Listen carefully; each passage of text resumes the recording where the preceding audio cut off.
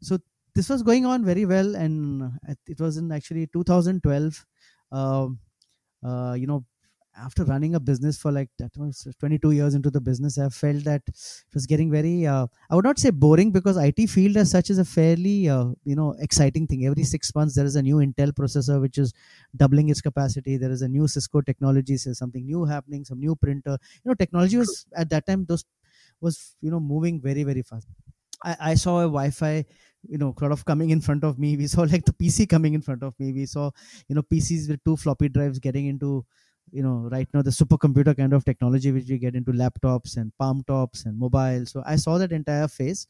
So it was very, very exciting, but still it was very, very boring. Like I felt that there was some element other than, uh, you may call it midlife crisis also. I don't know, but it was something that you're missing something in your life by, just not exploring a second part. It was just, and you know IT field, you are more or less working like 24/7, because at that Hmm. time, and probably in 2012 and all, we were maintaining like very very high critical networks of customers, uh, here and from abroad. And sometimes get a call at 2:33 in the morning, the server is down, this problem has come, this error has cropped up.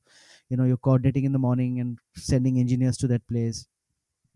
Plus, we were Right. also representing a very, very an American company in India who was into support of very high-end servers and critical network systems. So we were the support partners in India.